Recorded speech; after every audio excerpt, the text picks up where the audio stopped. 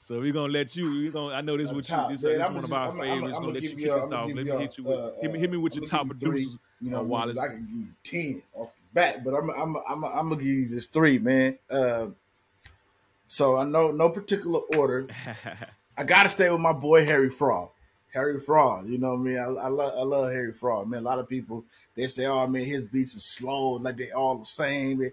Man, hey, Harry Fraud is man. He did stuff with Jim Jones. I think it was last year, man. And man, he always do stuff with Spitter. He had stuff with Larry June.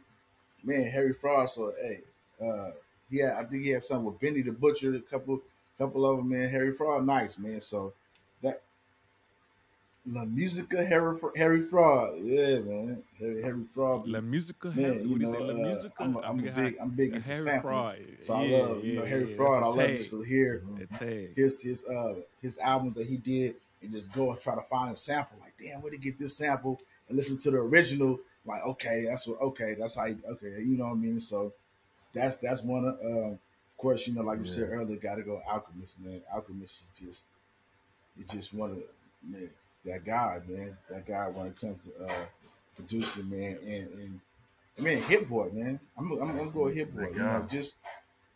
I just even going back to when he was signed to Kanye, and then that whole whatever falling out or this that not working, he kind of went off the radar for I want to say like a year or two.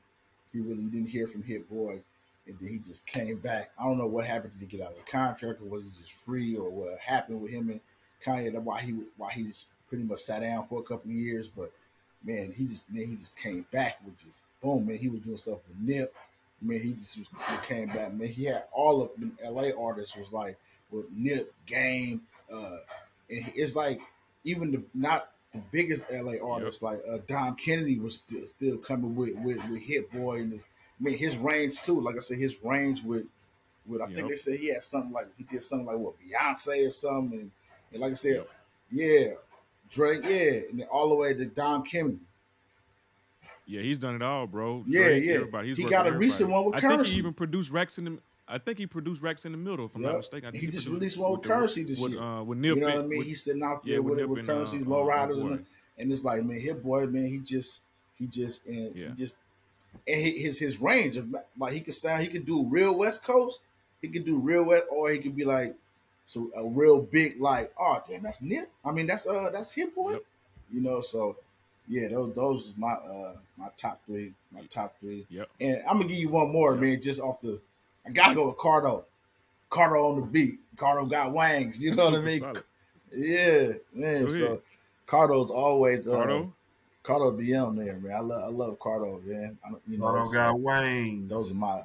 I can keep going, but I'm stop right there. Those are my guys right there.